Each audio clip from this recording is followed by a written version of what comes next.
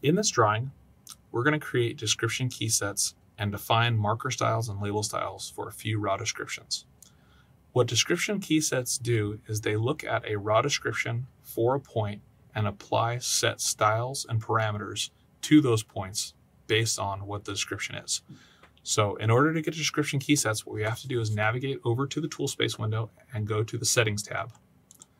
We're going to expand points and expand description key sets, and you'll see that we have a current description key set of essentials in here. If you wanted to create a new description key set, you could right click on that and select new. What I'm going to go ahead and do is I'm going to edit the existing one that's in this drawing, and by selecting edit keys after right clicking on it. In this panorama window, you'll see your full description key set and each of the description keys associated with it. We currently have ones that say STA, SWMH, and TR, all with an asterisk behind it. The asterisk basically tells Civil 3D to ignore anything that comes after the raw description of whatever comes before it. In our case, say, for example, tree, oftentimes you'll have a point that says TR, and then it'll have a space, and then it'll say 12 pine. And so that's telling us that it's a 12-inch pine tree. But what the description key set does is it says, take TR and apply all these parameters and ignore the 12 and the pine for how you're going to display this. Moving on from there, you can force a style, you can force a point label style, so a marker style and a point label style, a format, which is a full description of that point, the layer that you're going to put that point on, and then you can have scale parameters. So like in our 12 tree, 12 is a scale parameter, and 12 would be the first parameter, and you can scale your points based on that parameter, or you can choose not to do that, and it'll be whatever your marker style says that it's going to be for size. You can also apply a rotation based on a second parameter and force those rotations, or you can rotate them manually later.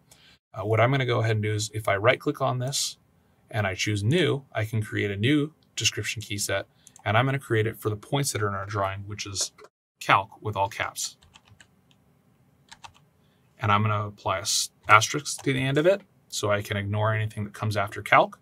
I'm going to force a style, a marker style of standard. I'm going to force a point label style of description only. I'm going to force a format of survey search point because we're searching for points on a parcel. I'm going to force a layer of vnode.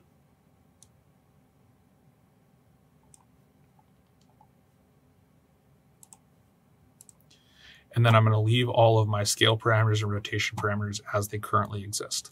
As you can see, it could take a long time to create a description key set for many points that are inside of a drawing.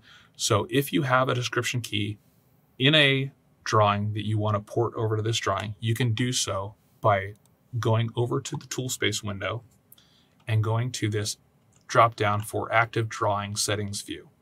If you drop this down and you choose master view, it will show you all of the drawings that you currently have open inside of Civil 3D. So at the top, you can see the file that I'm working in, and lower in here, you can see a file that I have called blank base with description key sets. This description key set, as you can see, is quite larger than the description key set that we have in the current working file. So what I'm going to go ahead and do is I'm going to close this down. I'm going to find my description key set for my blank base with description key sets. I'm going to find essentials, and then what I'm going to do is I'm going to select it, and I'm going to drag it down to the current working file. I'm going to expand that current working file. I'm going to go to points. I'm going to expand points. Then I'm going to go to description key sets, and I'm going to drop it inside of this description key set folder. And what you'll see is I get a warning that I have a duplicate item name. Because I want to overwrite this essentials in my current working drawing, I'm going to go ahead and choose overwrite, and I'm going to select OK. And then if I go into my working file and I change from master view to active drawing settings view, and I go to my points, description key sets, essentials, and right click and edit keys, you'll see all of those description keys that were in my base drawing have been ported over into my current active drawing.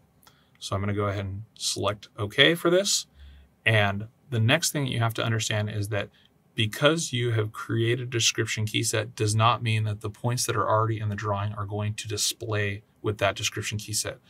Any point that's already created will stay as it is unless you force the description key set over the existing points. New points will accept the description key set, but old points will stay as they are unless you force them.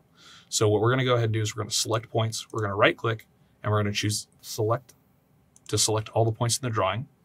We're going to right click, and inside of this, you'll see apply description key sets. If you select apply description key sets, it will apply the key sets to all the points that are currently selected. So I'm going to choose apply description key sets.